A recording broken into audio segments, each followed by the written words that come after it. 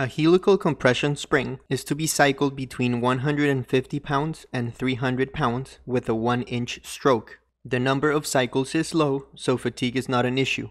The coil must fit in a 2.1-inch diameter hole with a 0.1-inch clearance all the way around the spring. If the spring uses oil-tempered wire with squared and ground ends and using a spring index of 7, is it possible to design a spring that meets all of our design requirements? This is the third example for the springs design main video. Links to the previous examples and the main video are in the description below.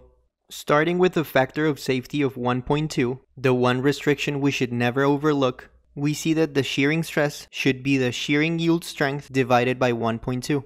Since the shearing yield strength is a function of the ultimate strength and the ultimate strength a function of the wire diameter, we'll find the wire diameter first.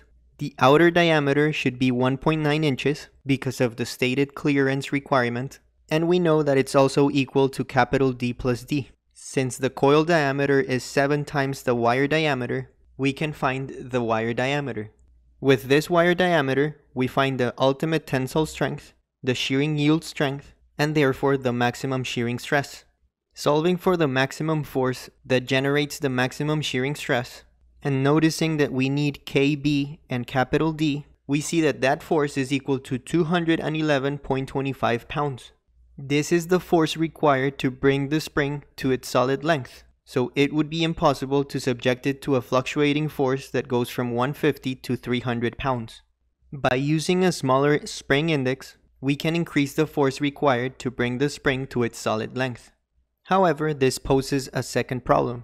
Since the spring constant needs to be 150 pounds per inch, the number of active coils to reach that spring constant would be huge. This iterative process can be carried out with the help of Excel or a MATLAB code. I encourage you to do this on your own, but to answer the question here, the code would tell us that a spring index of 5.62 would in fact cause the maximum force to be just over 300, but the total number of coils would still be over 15, which isn't ideal.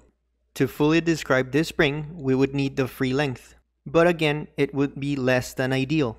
And not only because the total number of coils is more than 15, but because, like we studied in the main video, you don't want your operation force to be more than 7/8 of the force required to bring the spring to its solid length. This is all to say that the design would just not be possible. Like I said before, I encourage you to do this process yourself. Thanks for watching.